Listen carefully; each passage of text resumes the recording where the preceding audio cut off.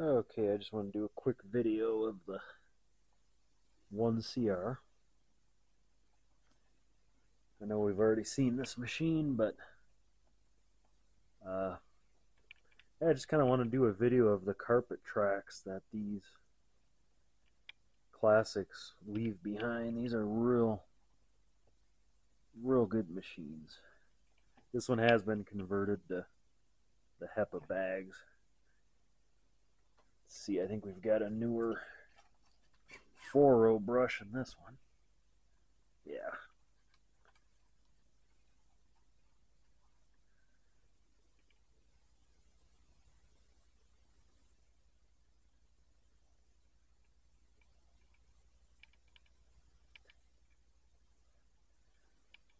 Okay.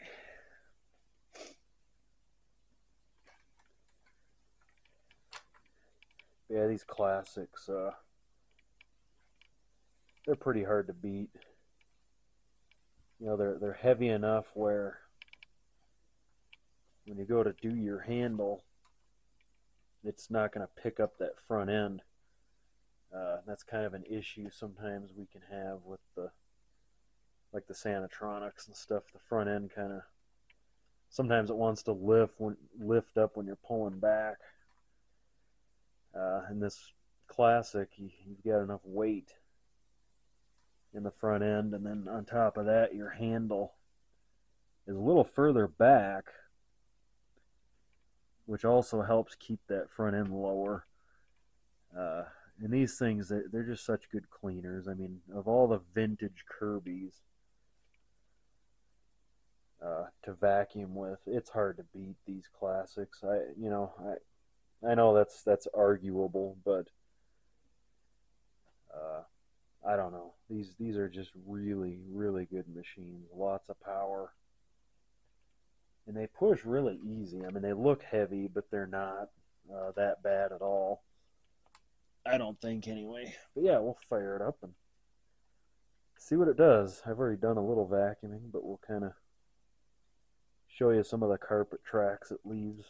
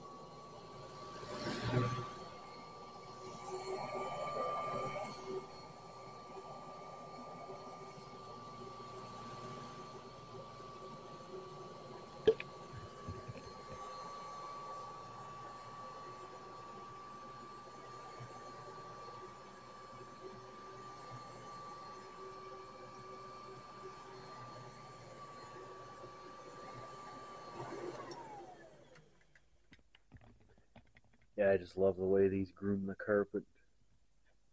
That heavy head in the front stays planted down and grooms things nice, deep cleans. Definitely would recommend a classic if you guys are gonna, daily use an older Kirby. These are hard to beat. They really are.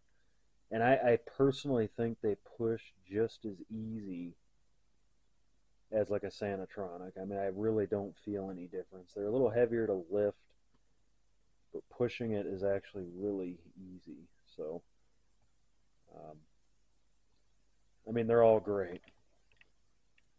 You know, these are awesome. Uh, you know, 516 through D80s. Oh, they're hard to beat, but well, Hoover convertible's hard to beat. Even that Royal, they're all good. But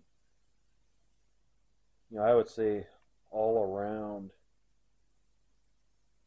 the Classic 1CR, Classic Omega, Classic 3, Tradition, those models are hard to beat.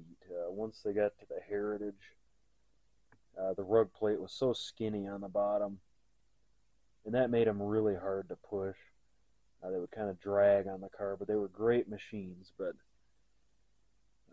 the wider rug plate on these is just so nice uh, to push for sure. Anyway, just testing out my new camera to see how it works. So thanks for watching.